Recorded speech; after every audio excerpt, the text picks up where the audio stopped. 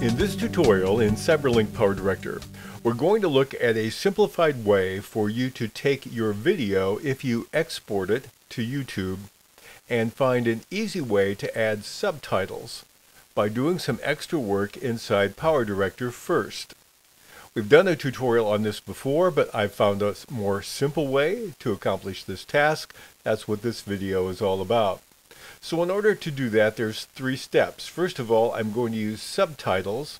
Secondly, I'm going to export the subtitles. And third, I'm going to edit my export, and then I can simply copy and paste that if I upload my video to YouTube. So let's take it one step at a time. First thing I want to do is use some subtitles.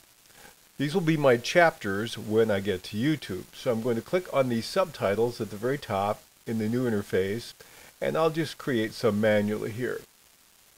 Now what I want to do is create several. I'm going to move my playhead to the beginning in the very first frame and add a plus. So we'll create one at 0, 0. I just can click in here and say intro. That's pretty common. Then I'll move my playhead anywhere else I want to and create a plus.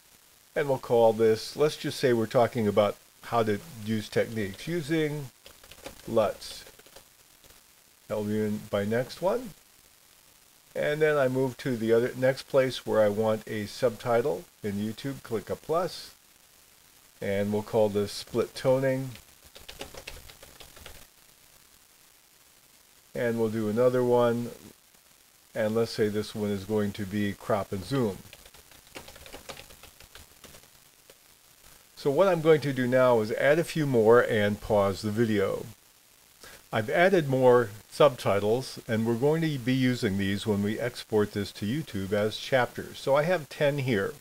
The next step is to export this, and to do this I need to widen my window and click on the 3 dots to the upper right when I'm looking at my subtitle box. I'll click on that, and we have some export options. We're going to do the one that says export as SRT file. And I'll do it without the formatting, which is my top option here.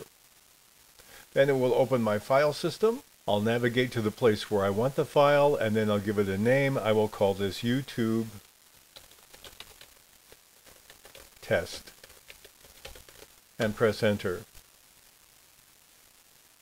And now we're going to spend some time working with that file. Now what I can do if I don't want these subtitles in my project, I can simply highlight them all and press the delete key, and they go away. So when I'm done using them, I don't need them anymore. We'll leave them in for now just in case I need them later.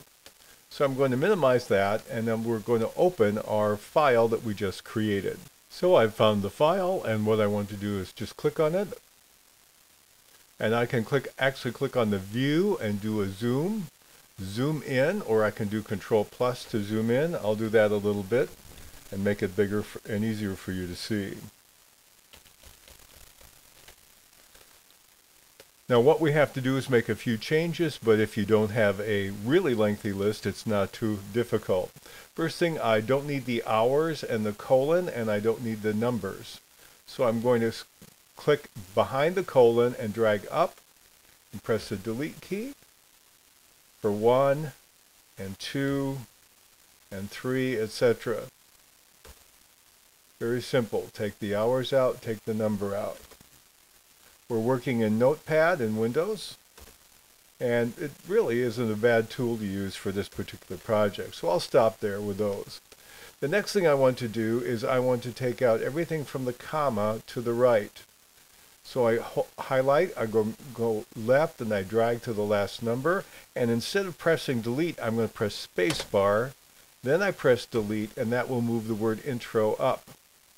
So I click from the comma to the end, press space bar when that's highlighted, then press my delete key, and that is a very simple way of moving all that up. Space bar, delete, space bar, whoops, delete.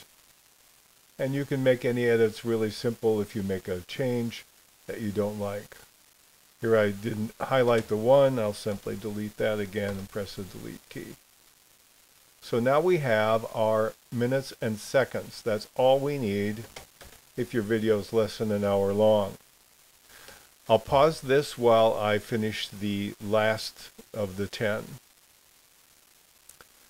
So now I have all of these edited that I'm going to use when I get to YouTube. I'm going to click on File and click on Save, or I can do Control S.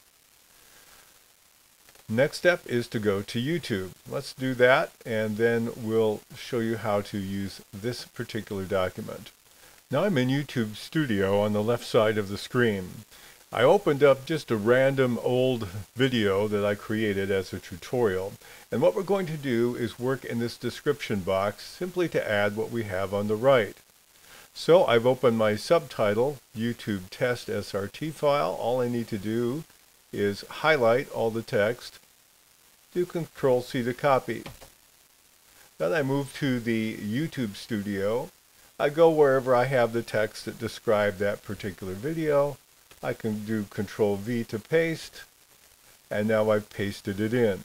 Now the only restrictions are you have to have at least 10 seconds between each of these. If you don't have 10, it won't work. You also need to have the first one to be 00000, and then you can put anything behind it. But you do need the 0. It will tell it that these are now chapters. So I've added all these chapters to this video. And all I need to do then is save what I've done by clicking on the Save button in the upper right. And then if I go to play the video, let's click on the link. So once I open it, I drag at the bottom, here are my chapters that I just put in using LUTs, split toning, crop and zoom, sharpness, titles, color, transitions, keyframes, and producing the project.